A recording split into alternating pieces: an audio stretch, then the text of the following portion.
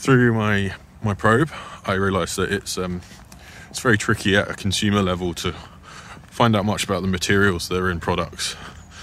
There isn't much information that's available when you're just in that kind of the retail environment to know what the materials are or what their origins are, or even the kind of the processes, the manufacturing processes involved. So I've come out today to meet a guy called Mark, who is he's a carpenter and a maker.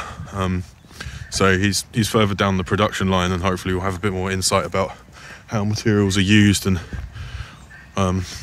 just give me a bit more information. So fingers crossed. Just finished up with Mark.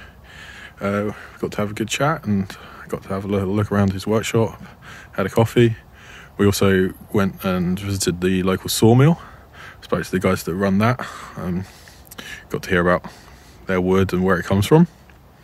Mark had some good insight. He was saying things like thinks it's very important for customers and consumers to know the story behind products and behind the materials. He said that he's noticed that his customers show a greater interest in the materials and the kind of the origins and the story behind them.